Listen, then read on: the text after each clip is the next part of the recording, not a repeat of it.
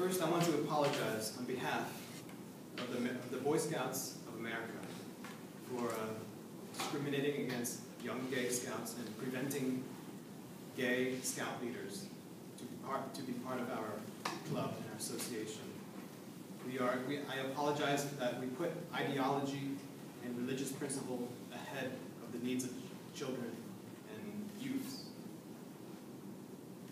However, that is not our control. That is not in our power to control who gets accepted into our community. Unfortunately, 60% of funding for Boy Scouts of America comes from religious associations, and that even it's not in our power to determine who gets accepted into our society.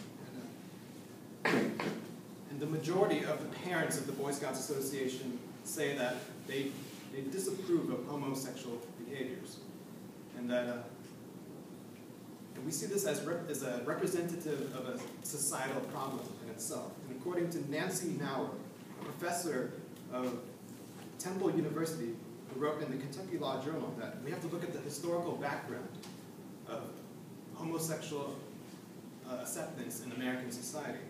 And that it was not until 1973 that the American Psychiatric Association took homosexuality off the mental illness list. And that even after, and years after that, people still saw homosexuality as a depraved act, as psychopaths, and that they preyed on children.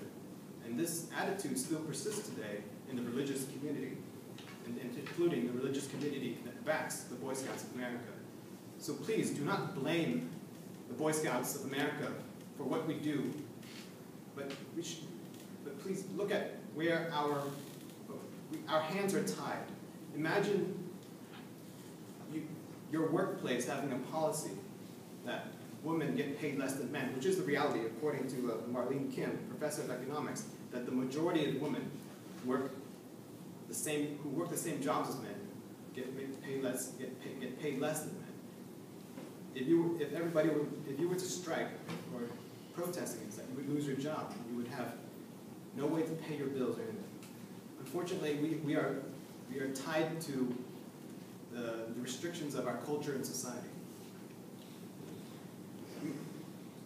We have tried appealing to our sponsors, to the parents who disagree with homosexuality by citing sources such as Kazi Rahman from the School of Psychology of University of East London, who found out that homosexuality can be predicted and is in their DNA.